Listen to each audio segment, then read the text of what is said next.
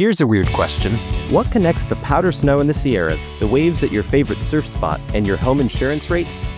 Fish, but not in the way you might think.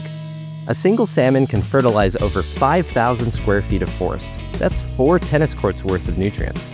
One healthy river system with strong salmon runs filters more than 250 million gallons of water daily, enough to fill 380 Olympic swimming pools. And those fish swimming hundreds of miles inland in California, they're telling us something crucial about the health of our entire state. These fish, California's native salmon, steelhead, and trout, are actually nature's warning system. Think of them like a check engine light for all of the different and interconnected pieces of our state.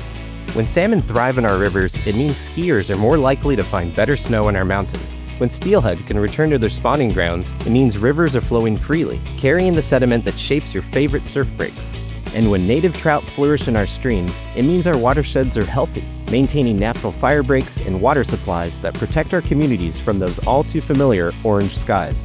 These fish aren't just swimming in our rivers, they're connected to the very things that make California extraordinary. From the snowpack that feeds our water supply, to the forests that filter our air, to the ocean that drives our coastal economy. So whether you're in the desert, the city, the valley, or elsewhere, the next time you think, why should I care about fish? Remember, it's not really about the fish, it's about all of us.